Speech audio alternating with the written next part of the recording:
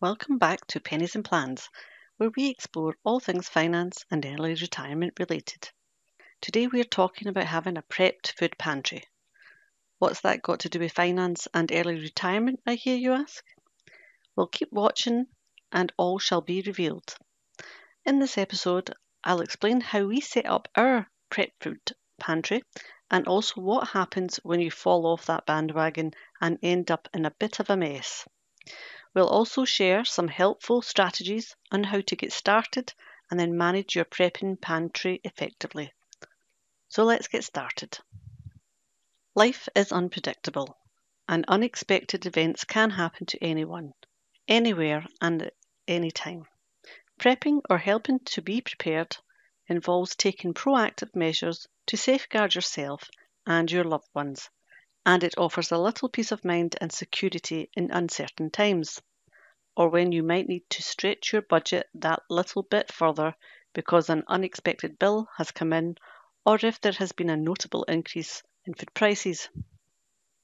Back in 2019, a retired couple living moderately in the UK would expect to spend about £74 a week, or £3,848 per year, on food shopping, according to the Retirement Living Standards website.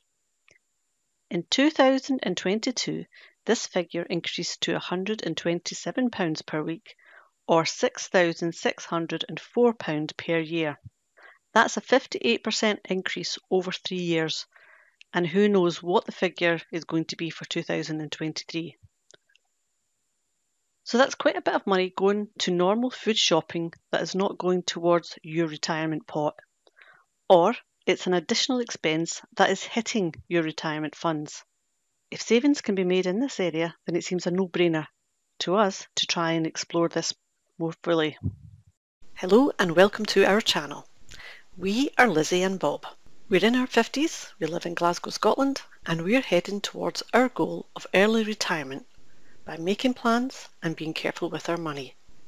Retirement really does throw up so many questions, but hopefully we can break these areas down into manageable and sensible sections that will help us with our plans, choices and decisions. We hope you enjoy and come along with us on this journey.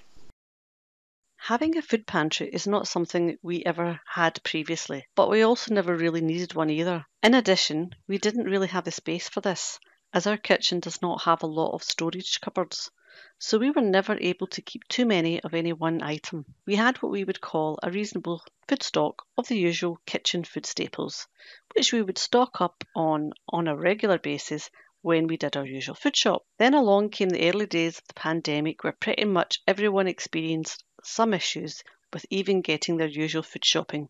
There was also the supply issues with Brexit, the Suez Canal shipping blockages, and the Russia and Ukraine war.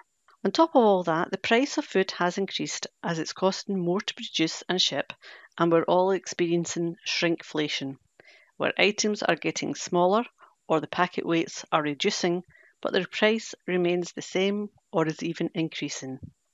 So back in mid-2022, we decided that it might be a good idea to try and build a stock of basic cupboard essentials, which would hopefully save us some money in the long run, as even then we had been noticing the prices of food going up and up.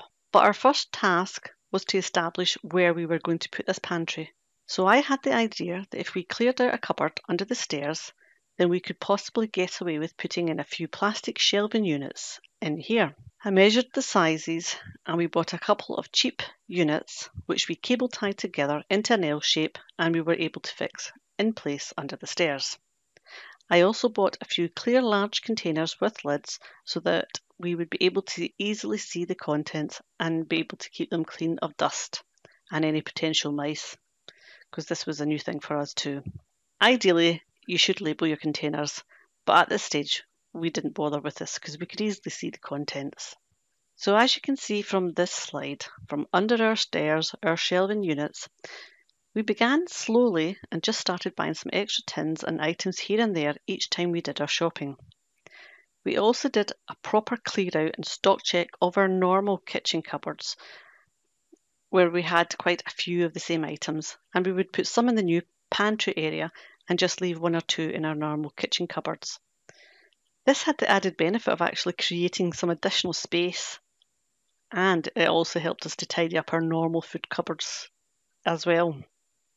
We stocked up on the long life essential items that have a reasonably long shelf life, so things like canned goods, jars of sauces, dried goods like rice and pasta, packet rices, and dried pastas.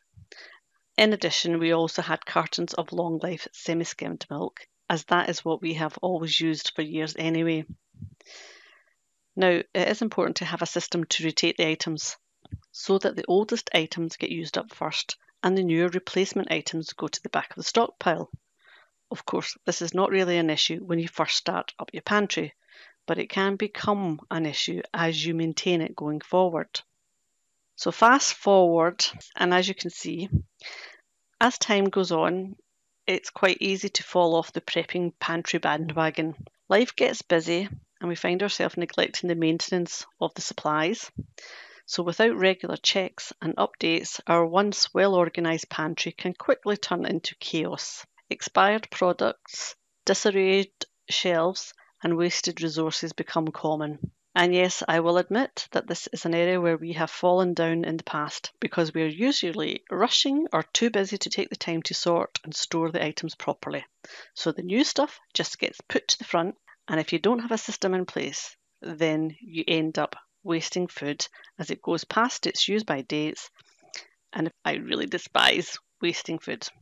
So, to avoid this situation, it's crucial to establish a routine for managing your prepping pantry. Ideally, you want to set aside regular intervals, such as maybe once a month or every 3 months, to assess and reorganise your supplies. During this time, you can check for expired items, rotate stock, declutter the shelves, give them a clean, and do any stock take of any new items that you need to get.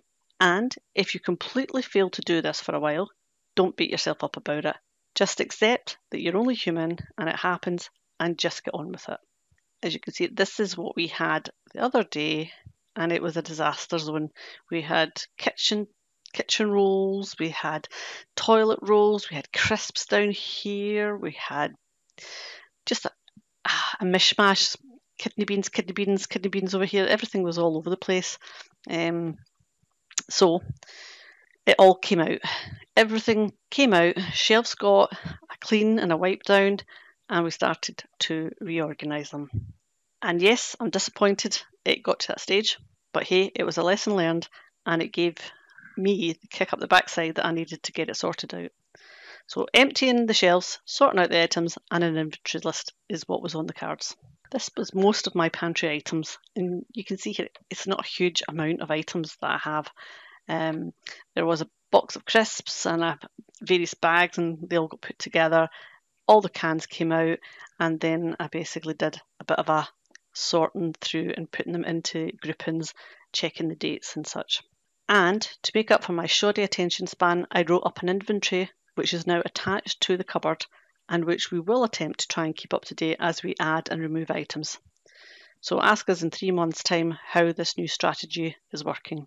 And there you can see my lovely little inventory sheet stuck on the door under the stair cupboard, so that will hopefully help us keep ourselves organised.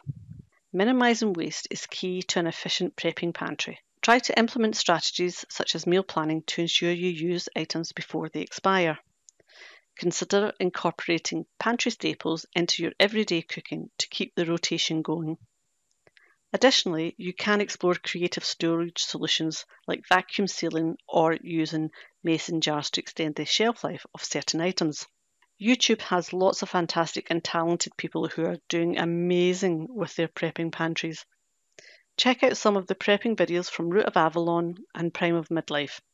They have done all sorts of clever stuff like dehydrating frozen vegetables, making ghee and jams for their prep cupboards. And when you do have items that are about to expire or have just expired, then try and use them up quickly rather than let them go to waste. These are my current items that need to be used up quickly.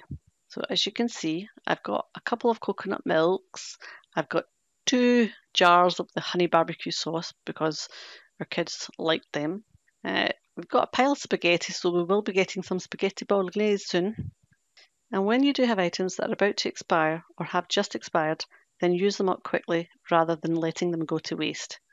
These are my current items that came from my pantry cupboard that need to be used up fairly soon. So I had some chili rice cakes with homemade apple and ginger chutney recently as a snack. We made some Chinese style chicken and mushroom with the shrimp egg noodles, which also needed to be used up.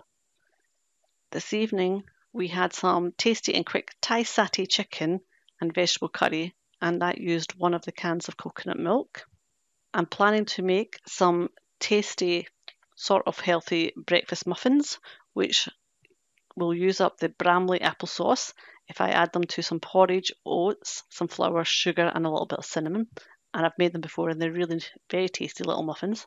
We also had some Baby Ray barbecue chicken drumsticks with chips the other night for our dinner. I'm also planning to make some sort of fruity sponge cake or pudding, some sort of dessert type thing, which will hopefully use some of these items up. There's clearly going to be a spaghetti and tomatoey sauce type dish at some point, which will use these items up. And no prizes for guessing what I'm planning to do with the condensed milk. I specifically bought some bananas so that I can make a very tasty, yummy banoffee pie dessert. Some items are even a little bit too far out for me to use, so thankfully there's not too many of these items that were quite a bit past their expiry dates, but even so, I'll do something with them, and our little resident fox will be more than happy to take them off our hands, I think. Maintaining a prepping pantry is an ongoing commitment. Try to keep it organised by grouping similar items together. Label your containers and conduct regular inventory checks. Try and keep an eye on your expiration dates and make a habit of replenishing supplies as they're used, putting the newest items to the back and bringing the older items to the front for use first.